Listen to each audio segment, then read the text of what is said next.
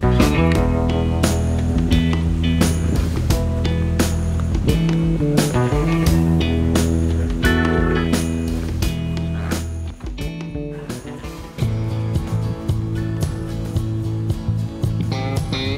everybody, welcome to our next exit.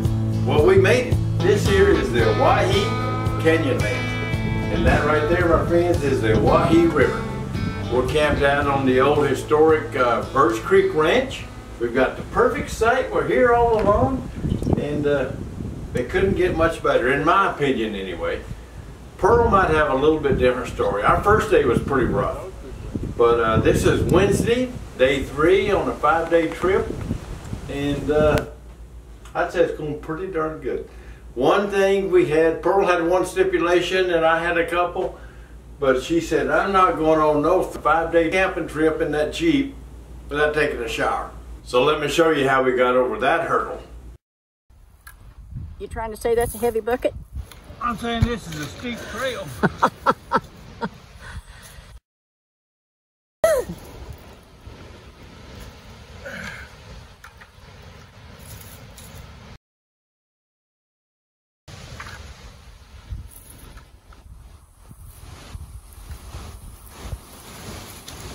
Ooh, doggy.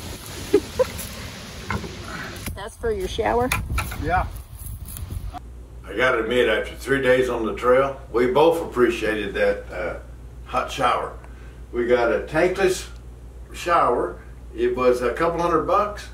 It works perfect. Works just like your home shower. The problem was getting down to the river and getting the water and trying to get that whole 5 gallons back up on top. I think I ended up with 4 gallons, if I'm lucky. But it worked great. Pearl's happy, she got her shower, and we're ready for the next day. The problem with the next day is we're supposed to cross the river. Do a river crossing. We've never really done a river crossing, but that's what's in store for us. And so one of my things is I wanted to get a lift and 35-inch tires. I got no idea how to do that. I got a rough idea, but my son-in-law knows exactly how to do that. Putting in a lift kit's definitely not rocket science, but it's definitely a little bit more than I wanted to bite off, especially by myself.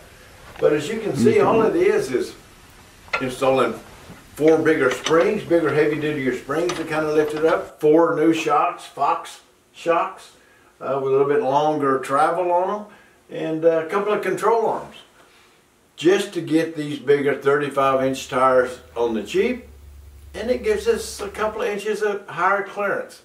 Not a big deal, but it's makes a major difference, or at least I'm counting on it making a major difference.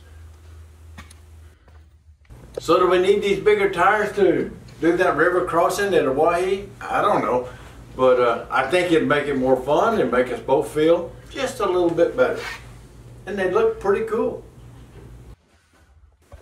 We also added these Apex sway bar disconnects where you just flip the lever and it releases the anti-sway bar, and then when you're done off-roading, ready to go back on the highway, you flip it back. And as soon as the sway bars come back down where they belong, it locks it in down there. So it's pretty easy peasy, and I think we'll appreciate that quite a bit.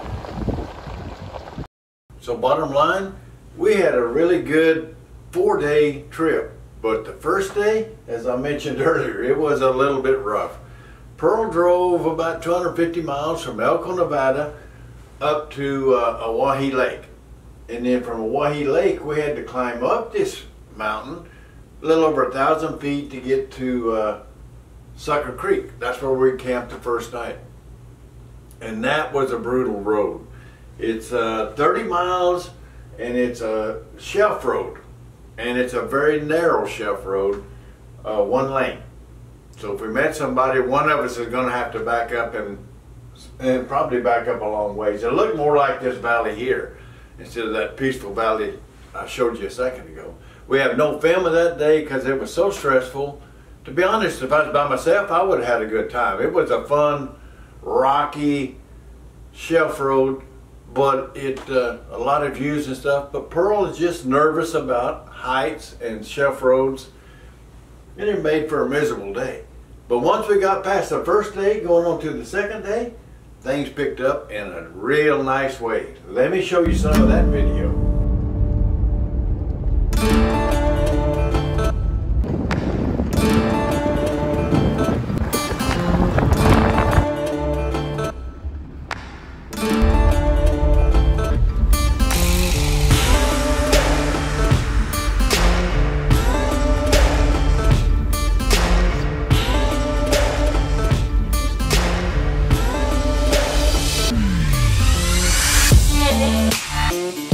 So like I said, the first day was a little bit rough, but the second day, sweet. The roads were pretty much maintained roads. We were headed down to Leslie's Gulch, which is the most popular part of Owyhee Canyon. It's got these rock formations. It was formed, I don't know much about them, but they are awesome to see. They look like they're out of this world. We stayed at Slocum Creek Campground, I think's the name of it. There's about 8 spots. We could have skipped that. We didn't like that so much. There's a lot of BLM land. We could have camped a lot of places. We went up to see Devil's Gate Rock, up to Three Fingers Rock. Took a lot of side trails. Probably drove 60 miles or so the second day. Driving the trails and roads were great, but the campground was just so-so.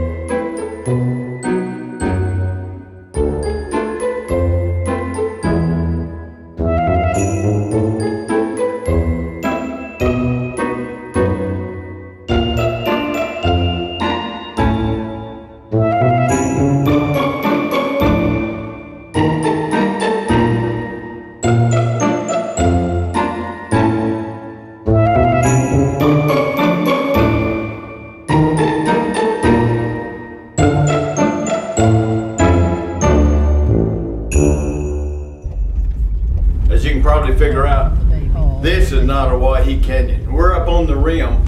We're headed into a town about 30 miles down the road called Jordan Valley, I think it is. We got to get some gas. We've got less than a half a tank of gas, and we were headed into the southwest corner of Owyhee Canyon to Birch Creek Ranch. That's where we started the video. Yeah.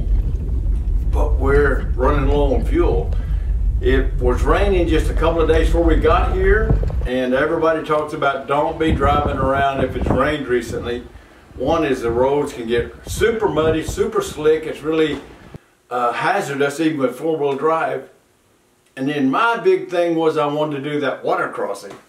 And if it rained a couple of days ago, the water level might be up, or it might be flowing pretty strong. I'm pretty concerned about that. To be honest, that's the real reason that we came all the way to Owyhee Canyon. I wanted to get my first real water crossing. So we're going to go fill up with gas, then we're going to go down. We got to go, we're up on the top. We got to go down 1,500 feet to Birch Creek Ranch. It's an abandoned ranch that the BLM has purchased, and I don't know if you call it a museum, but basically you can walk all the way around, look through all the windows, check it out, and it's just like the ranch was back in the late 1800s, early 1900s. Okay.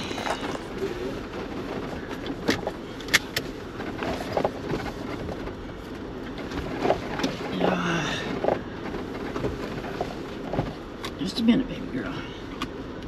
Just a minute, sweetie.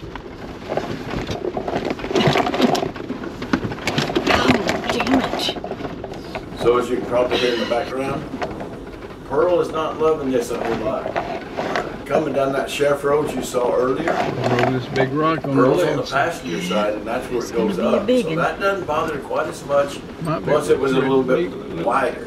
So she did okay on the chef road, but this bouncing here on the trail, if you watched our videos very much, you know Pearl gets vertigo. Did, huh? And this bouncing makes her head just go dizzy or spinning, or just makes her really uncomfortable. It's okay. And to be honest, I love this off-roading. Pearl tolerates it, as you can kind of tell. As soon as we get back to smoother ground, she'll be just fine. It all goes away. But it is really tough doing that bouncing. Luckily, the roads were not wet. They were dry. These are just springs that water flows down the road and goes away. I guess it does it, you know, year round. I don't know. But the roads were great. So if it's historic, it has to have been here for what, 50, 100 years? Oh, I think over 100, yeah. Over 100? So Pearl made a pretty good comment. She said, what would it cause people to live here 100 years ago in such a wild and remote location? That's a good question, because even with our Jeeps, we're a little bit nervous about driving down here, much less 100 years ago. So I looked up a little bit of information, and I found this book, and it talks a lot about the Basque and still in this region. I found it very amazing. It would be sweet to look inside. Yeah, we will. The life they lived and the things they went through just to live here. There'll be a gate or entrance, I think. It doesn't say not to enter. No, it doesn't say. So far, so good. We'll park right here and just go walk. Yeah, in the shade. Yeah. So this is obviously not one of the original buildings. Make sure you're off the road. First Creek Ranch was originally settled back around 1900 by a Basque family named Juan Domingo La Corica, something like that. And Juan died shortly in the early 1900s driving a freight wagon, horse-drawn freight wagon down that trail that you saw us coming down that real steep trail. The brake failed, broke, spooked the horses, they took off, it bounced him out of the freight wagon. The wagon ran over him, broke both of his legs, and he took his shirt off and his knife, stuck his shirt in the dirt with that knife, and he tried to then crawl down to the river, but the shirt was the mark where he fell off so people would hunt for him and find him. But he died before he got to the river, before anybody found him, and then he was buried here somewhere. There's a lot of old farming equipment. There's a stone house that we didn't see that, or I don't remember seeing it. And this here is an old water wheel that they used to irrigate some pasture land. He got, I understand he had to go to the, I think it's the son, Denver, Colorado to get the lumber and stuff, the things he needed to make that water wheel. That would have been quite a trip. There's your water wheel, all right. Yeah. Very damn. And I think it functioned as mostly a sheep ranch, but sheep and cattle ranch later on until I think 1988 is when the BLM purchased it. So it's got quite a history. Oh, look at the equipment up here. Yeah, I see that. Wow. Can you drive more to the right up here? Wow. There's a lot of equipment up there. Man.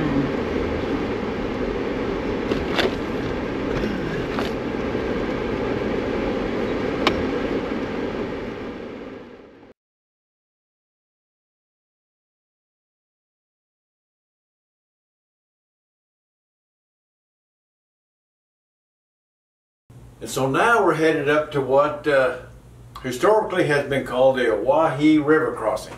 And that's where I think we're going to try to cross the river tomorrow. I'm going to get out and walk across it, make sure how deep it is. I think we can go up to like 30 inches in our Jeep. But the big deal is the pressure. How strong is the flow? And it's starting to look a little bit stronger the closer I'm getting to it. So here's the river crossing. And we plan on crossing it in the morning. We're going to go make camp and go on over. I'm pretty excited, a little nervous. So I got out and I walked down to the river. I was going to walk across to see just how deep it got, how strong the current is, and make sure it was a kind of a rocky bottom to where I wouldn't get stuck. And bad news. I walked about maybe 8 or 10 feet in, and the current was so strong I couldn't stand up. It's pushing me over. I didn't actually fall down, but I come close to it. I don't think we can do it. We've come all this way. It's been a fun trip, but I think it's a little bit above my pay grade. This is not a river crossing that we're ready for. So we pack up, we go to camp, and start discussing our options. I gotta say, that was disappointing. That was very disappointing for you, I'm sure. It was. It was the whole point of driving 250 miles, going to Owyhee Canyon. It was beautiful. I loved it. It was enjoyable to see the scenery and everything. But that kind of crossing that river took me more into the big boy. Big boy. I wanted to get that behind me, but it was just that stream was too strong, the current. Yeah. Or at least for my skill level. I don't know. And I know you didn't really want to do it, probably. No, I didn't really want to do it, and I'm so glad that you decided that it was a little bit more than what we should undertake. I think probably we could have made it, but it's just too big a risk. Yeah. And what we do if we did make it? That's a long walk out. So we talk a lot about, and a number of people have commented on our past videos that seems like I like this a lot more than you do. And from that first day, I think I remember you saying something like, I'll never do this again. You were not a happy camper. That first day I was pretty miserable. Yeah. My vertigo was just, it put me under. Yeah, and you were on the passenger side, and you're right where it cut off, and it went down a long ways. Yes, it did. And I know you just can't control that. But as soon as we get past those things, it's like a magic shield come off, and you take your mask off and say, oh, I'm Sweet Pearl again. I love Sweet Pearl. So, are you looking forward to doing some off-roading here in Arizona still? I am looking forward to doing off-roading. I don't want to go for as many days at a time as you want to. The hot shower, now that I didn't talk about it much, but that shower, it has propane heat. It was nice and hot water, plenty of water pressure. Yes. And luckily, Owyhee River is pretty clean and clear. Yes. So that worked pretty good, huh? It worked very, very well. Yeah, I enjoyed that shower. And then we had that catch pan where you can drain all of the water away. Yeah. So all in all, I give it a B+ for a trip. It was, for me, it was awesome. You probably give it a C-. No, I wouldn't give it a C-. I would probably give it a good B. I enjoyed the scenery. Yeah. And I enjoyed us being together and enjoying, you know, you having a great time. That does make it fun. You see most people doing this off-roading, and it's just guys doing it by themselves. Yeah. And it's so much more fun having you to do it with. Well, I enjoyed that. When you got a smile on your face. Stop it. So that's about it. That's Owyhee Canyon.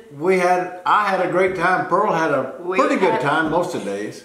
We cut off the 5th day. Since we didn't do the water crossing, we went and spent the night, and we left to come home on Thursday. So I could go visit with my daughter a little bit more. Yeah, yeah.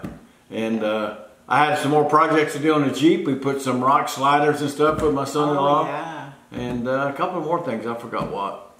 The lights. The little lights. No, I did that before we got there. Okay. But it was a great time. We got back to Yuma a little bit early. It's the 8th of October. We've been home almost a week, like the 2nd or 3rd. We've been home 3 or 4 days. Okay. So we got like home the first week of October, and it's at least a month, if not 2 months, too soon. It's 105 or 6 outside. It was 109 the first 2 days while we were back. Yeah, it's hot. And it just barely went down. It's supposed to be in the high 90s next week. But the air conditioner working good. It's working great in the house. I hate to see our electric bill. It's been like $75 a month every month since we've owned the house. We run it even in the summer when we're gone. I bet it's $300, $400, maybe even $500. We'll see. It could be, but we're cool. We're comfortable. And you're happy. Thank you. So that covers our trip to Owyhee Canyonland. I loved it. Pearl tolerated it. It was a good trip. And we're going to have some more adventures here in Arizona on some off-roads over the next few months. Right. So I hope you folks enjoyed it almost as much as we did. I hope you enjoyed it almost as much as he did. Until we see you guys again next time. Keep the wheels rolling. Stay safe. We'll see you at the next exit. So long, everybody. Thanks, baby. Are you here? I'm here. I turned it down, but your box went flying, so I've got to go pick up stuff that flew. Thank you ever so much. No problem. I know how it goes. Boy, what a mess. Thank you.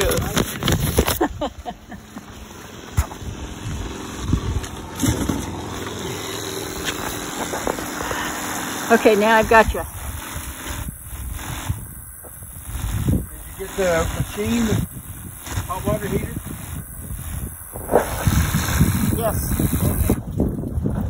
Thank you, Megan. Pretty good. Do it again. My hair? Yeah.